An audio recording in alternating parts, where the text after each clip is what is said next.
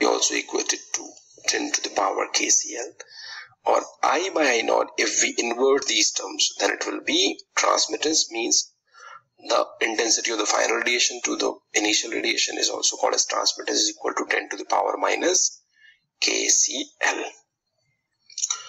Now moving a bit ahead, if we observe a graph between absorbance and concentration, so you can see a straight line between both of them, so it means absorbance is directly proportional to concentration.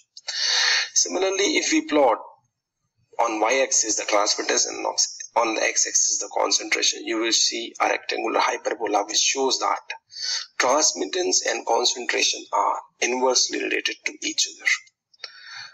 We can also observe from these graphs that with increase in concentration, the absorbance also increase linearly, and with increase in concentration, that transmittance decrease exponentially.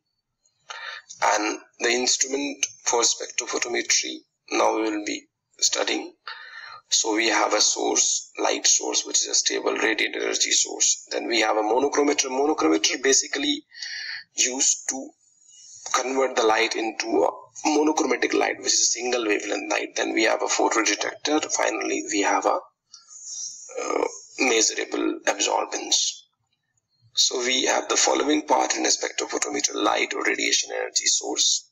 Then we have a monochromator.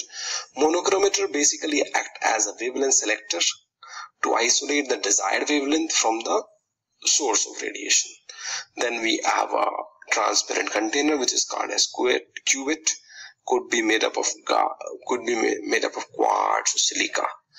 Then we have detector or radiant detector, which is sort of photo tube, which convert radiation energy into measurable signals, which are shown on the monitor.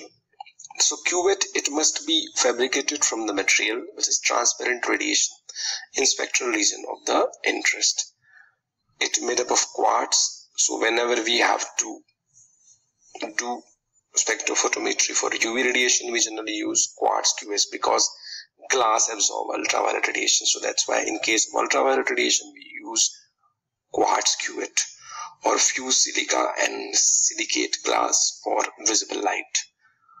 And the calculations are done according to the equation that y is equal to mx plus c, where m is the slope and x is the concentration, and then we have c as the intercept. So x can be calculated like y minus c by m, which are the topic of detailed discussion. So to quantify, we prepare a series of standard solution of certain given substance, let us suppose Km and N4 concentration, and treat them in the same manner as the sample is treated. So the set spectrophotometer at a fixed wavelength like lambda max therefore measures light of absorbance standards. Then we put the standard curve between the absorbance and concentration. It's like we make a standard solution and we take the absorbance of different concentration of standard, then we take the test solution, and then we take the absorbance, and then we put up a line and drop a perpendicular, and it can be equated like absorbance of standard is equal to concentration of standard divided by absorbance of test divided by concentration of test. In this manner, the unknown quantity can be calculated. So where we use this spectrophotometry, so it is mainly used for determination of anions like sulfate, nitrate, phosphate, fluoride ion, and few of the cations like ammonium ion, chromium 6+, which is hexavalent chromium, dyes, and few of the pesticide.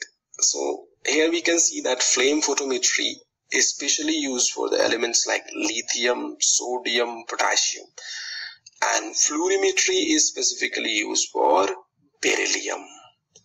Now we will be talking something about atomic absorption spectroscopy or spectrophotometry, or atomic absorption spectrophotometer. So as you can see in the picture, we have a hollow cathode lamp where we have argon as an inert gas in the hollow cathode tube. Then we have a burner, then flame with the atomic bead. So this type of A.S. could be of two variety, either it could be a flame A.S. or double A.S., so flame atomic absorption spectrophotometer, or graphite furnace, depends upon the source of flame. Like we can use either flame using some fuel or graphite furnace tubes. Then we have a few layer mixture. We have an atomizer, nebulizer, which is used for injecting the samples, and then we have a monochromator followed by a detector. It is the most popular method. The A.S. is the most popular method of estimating trace elements, heavy metals in environmental samples. It is very simple, sensitive method. It measures approximately 70 elements. So we need to know the principle of A.S. So it is basically based on the measurement of decrease in light intensity from the source, or what you call as hollow cathode lamp, when it passes through the vapor layer of atom of samples. So hollow cathode lamp is nothing. It consists of a glass tube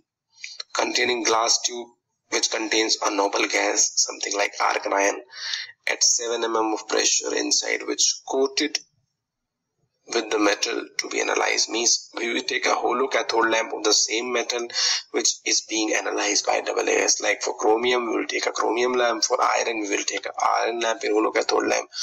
For mercury, we take a mercury lamp. For strontium, we take a strontium lamp, and so on. When high potential difference is applied, electric energy flow through the lamp.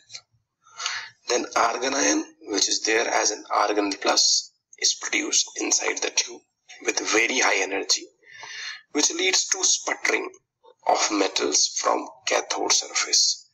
When sample is injected through the nebulizer, it converts it into the vapor phase. The vaporized atom absorbs the coming electromagnetic radiations from the cathode lamp, and this lamp will be of the same element, the element which we are analyzing. The decrease in radiation energy passes through the monochromator, through detector and recorder. So this was all about flame A.S. We have another variety of atomic absorption spectrophotometer, which is graphite furnace A.S. It is much more efficient atomizer, having much more efficient atomizer than a flame, and it can directly absorb small quantity of sample. It also produces reducing environment for easily oxidizable elements. And where this graphite furnace atomic absorption spectrophotometer is mainly used for heavy metals like cadmium, cobalt, chromium, copper, lead, major heavy metals like iron, manganese, zinc.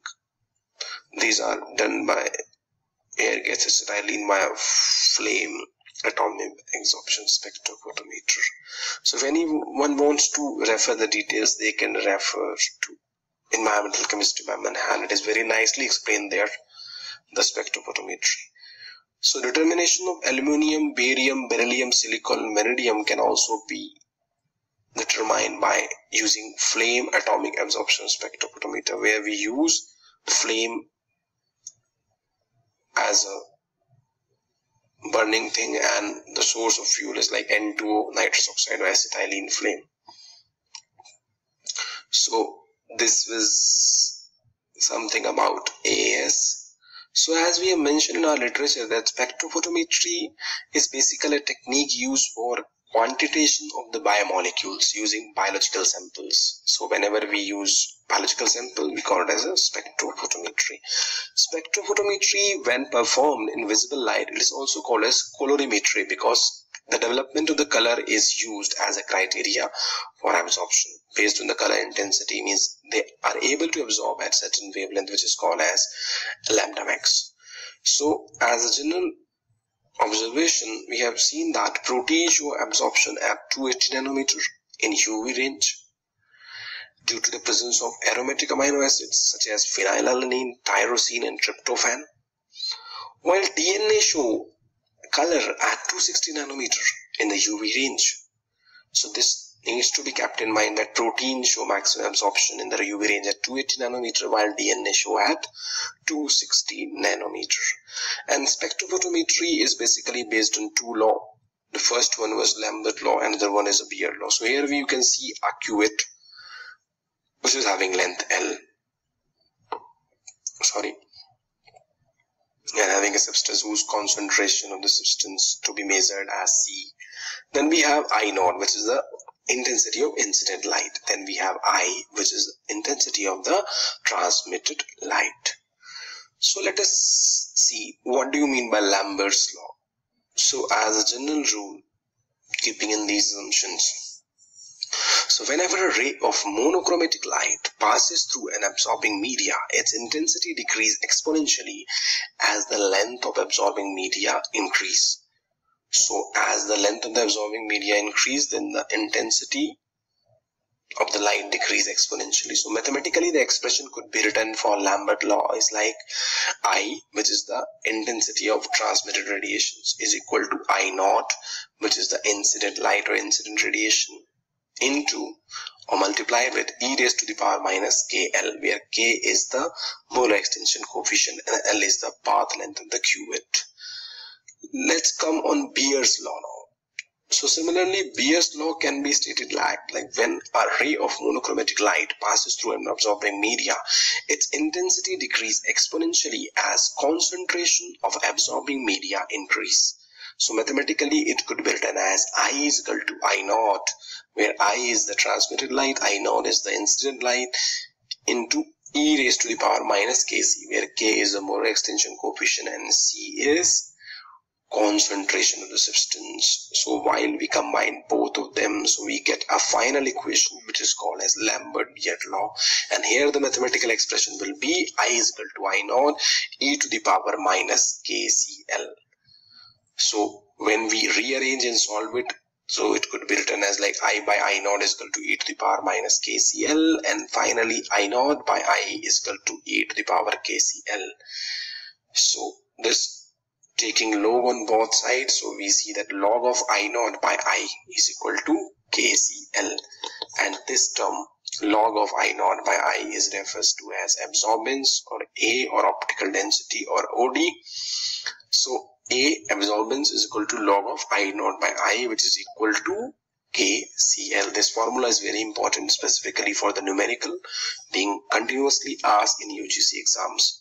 So absorbance is equal to KCL, where A is equal to absorbance or optical density, and sometimes it is also called as OD. So here you can see that absorbance is equal to KCL, where K is a constant and L is equal to 1 centimeter if we take, and we can see that absorbance is directly proportional to concentration, which was the statement of Perce law. So if we draw a diagram taking absorbance on y-axis and concentration on x-axis, so you can see a straight line means absorbance is directly proportional to concentration. So there is another term which is called as transmittance or percentage transmittance. So percentage transmittance is nothing but I by I naught, means intensity of transmitted radiation to that of the incident radiation into 100. So final light intensity divided by initial light intensity into 100 is transmittance. So if we solve this, then T upon 100 is equal to I by I naught, and if we inverse on both the side, then 100 upon T is equal to I naught by I, and log of I naught by I, as all of you know, is absorbance. And taking log both the sides, so log of I naught by I is equal to log 100 by T. So log of I naught by I is equal to 2 minus log T, and log of I naught by I is equal to absorbance. So absorbance is equal to 2 minus log T, where T is transmittance. So we can observe from this equation that absorbance is equal to 2 minus log T, and if the percentage transmittance is 100%, then the absorbance will be 0. Right, and if we take that percentage transmittance is 0, then absorbance is infinite, and you can see that here the absorbance and transmittance are inversely proportional. So when you draw a diagram between taking percentage transmittance on y-axis and absorbance on x-axis or concentration, they are inversely proportional to each other. Then we have specificity. A specific substance absorb